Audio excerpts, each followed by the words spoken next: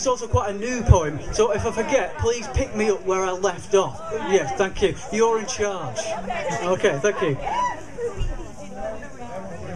I know, I don't know a lot about politics, I know. But what I do know is I'll let you know, and I know that you probably already know what I know, but I'm just letting you know what I know, because I know there's a Westminster, I know there's a Downing Street, I know there's an office, I know there's a cabinet, but hey, I've got a cabinet in my front room, big deal. I know we've got something in common, because they've got the House of Commons, and I've got a house, and that's really quite common. But I know that's about as far as it goes, because I know we're from a completely different ilk. I mean, they've even taken Robert Kilroy Silk. I know there's a guy called Dave, and I know that Dave's got a pet poodle called Nick. I know there's a backbench, I know there's a Chancellor of the Exchequer, I know there was a saucy Edwina Curry home wrecker. I know there's a Paxman, I know there's bankers, and I like to call those bankers something that rhymes with bankers, but it's not bankers, and it's not fuel disputing tankers, but it's all about the bankers. Alright, fat greedy wankers. I know there's a question time, I know there's the big question they argue about things like traffic congestion,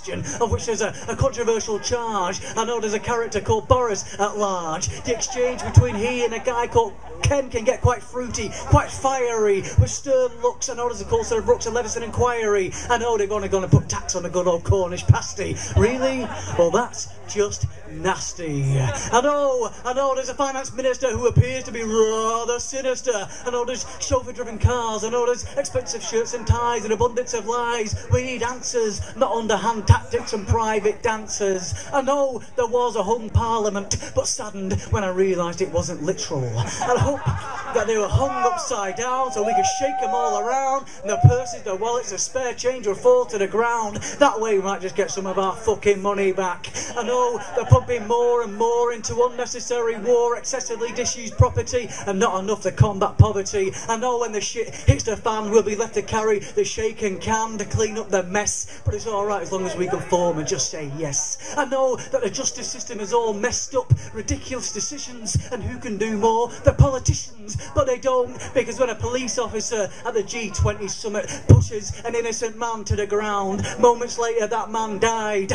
Murder, surely, at the very least manslaughter, but hey, they say wrong time, wrong place. Either way, it's a fucking disgrace as he walks from court a free man, and you know as the day is long, it is so wrong. But when a single mum steals bread from the shop to feed the starving mouths of her children, she'll get punished. I mean, where is the justice? When the next generation stab and gun each other down, left to rot to drown in the pool of their own blood to die. Guess who turns a blind eye?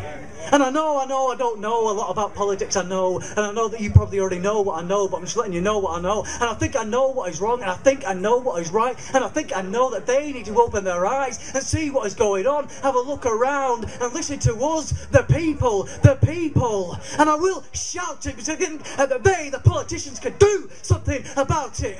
But hey, speaking as one of the people, what do I know? Thank you.